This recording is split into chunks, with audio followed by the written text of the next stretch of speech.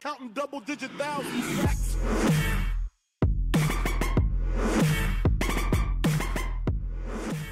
Yo, what is going on, guys? Your boy Russ back again with some more Madden 18 Ultimate Team. So this episode, guys, we got a bunch of new pickups. You guys can see John Abraham, Daniel Hunter. We did upgrade the D-line. I wanted to upgrade the ends. I wanted to get some speed, and sure enough, that's what we did. John Abraham has 83 speed, and Daniel Hunter has 81. We also upgraded our center from power up 2.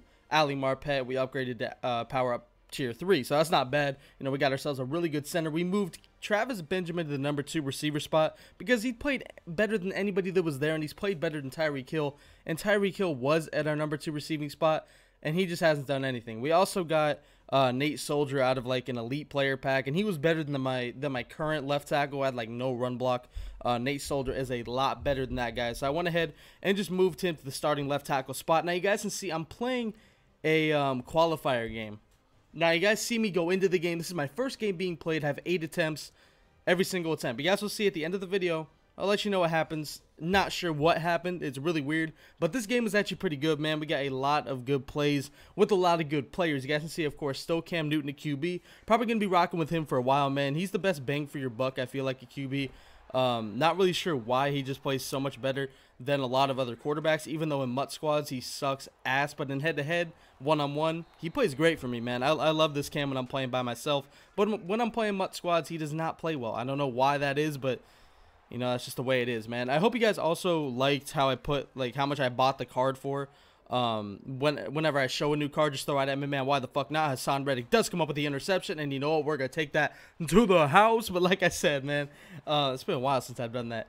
I did put the way I got the card, or the way or where I moved the card at the beginning of the video. I put it on the screen. So let me know if you guys like that. I kind of like it because you guys will see how much I bought a card for, and so like whenever my coins just all of a sudden drop, you guys can, you know, you'll see who I bought and you'll see how much I bought them for. So that's pretty cool, and I'll probably end up, you know, continuing to do that throughout the MUT series and throughout just any series in general. You guys can see this guy is Bo Jackson. He didn't really do a lot with them, as I say that he breaks a huge run.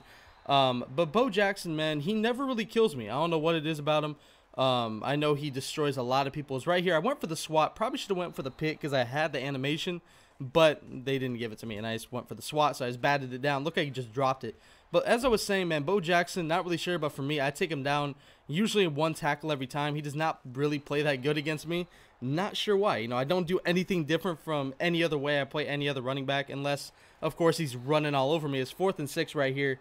He cuts up the field and barely avoids a Nigel Bradham hit stick, and instead now he's inside the 10. But yeah, Bo Jackson hasn't done much this game, and I don't think he will because for some reason he does not play well against me. It's right there. We hold triangle too long. Usually when that happens, I've said it before, it's when I'm like ready to bait somebody and I hold it too early and they don't throw it, and then I just accidentally hold on to it. But right here, man, I had no way to even like get an animation for that. I was trying to pick that off and there was just no animation, and Martellus Bennett sure enough gets into the end zone, but he makes a mistake. Well, maybe. You guys will see. We go off sides on accident. I was trying to switch to normal defense because I didn't want to fake it on us. John Abraham goes off sides. This guy decides to go for 2.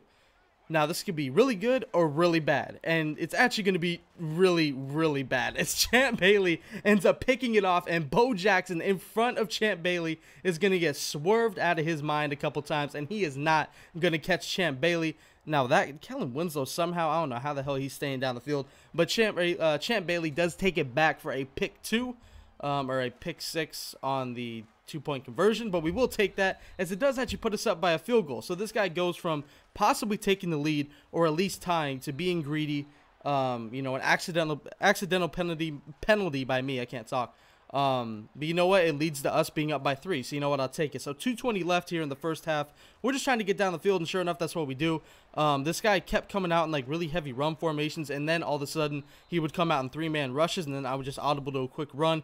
This guy really, like, it felt like it was one of those games where it felt like this guy was trying his hardest to do whatever he could do on offense, and I was like maybe trying a decent bit on offense. Like, I was able to score so much easier than he could. He was having a lot of trouble finding open receivers, but you know what he did? He did find open receivers. He did get down the field.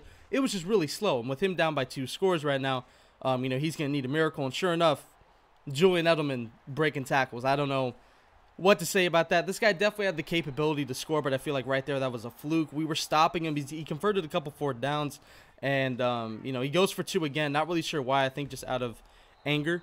And he doesn't get it. I mean, there was no reason to go for it. If he kicked the field goal, he's down by 3. If he went for 2, he's down by 2. It doesn't make a difference. And then all of a sudden, he just starts sending blitz after blitz after blitz. And I start reading it, of course. 30 seconds left.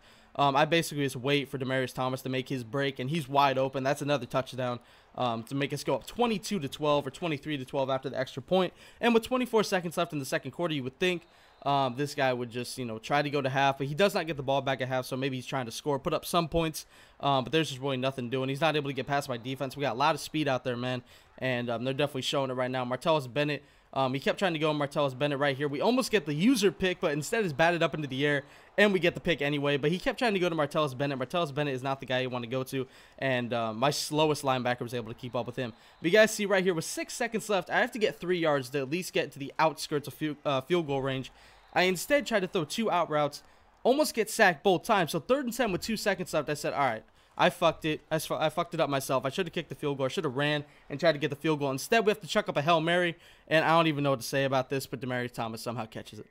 That's like the second time in the past 3 videos where I've gotten a Hail Mary finish at the end of the half, and Demaryius Thomas gets it again, man. Obviously, it's not as crazy because we're winning by a good bit anyway. Now we're up 30-12, and we get the ball back coming out of half, and this guy just, I don't know what he was doing, man. But we for real ran once, and then we decided to throw an out route because I thought he was going to, you know, play heavy towards the run. Sure enough, he just brought somebody off of the tight end, and Kyle Rudolph was wide open, and that's actually going to force the rage quit and bring you guys to the last part of this video, and this is a little bit confusing. So I'm going to go ahead and end this part. The gameplay, you guys see the guy just quit. So 36-12, pretty good gameplay. We get another win. First win towards qualifier, or so I thought. So you guys see on the screen right now, you guys see the qualifier after the game. It shows I have 6 attempts. You start with 8. I played 1 game, and it was the game you guys just saw. You guys saw me go into the game. I did not have a loss. I had all 8 attempts. For some reason, it didn't give me the win. It didn't give me the L, but it took away 2 attempts. So I don't know why that happened. Really weird. I figured I'd just show you guys at the end of the video. So for all you that stayed to the end, shout out to you. Appreciate it. But I don't know why. Let me know if you guys know why that happened. But other than that, did hope you guys enjoyed. And as always, the Endless Army. I'm out.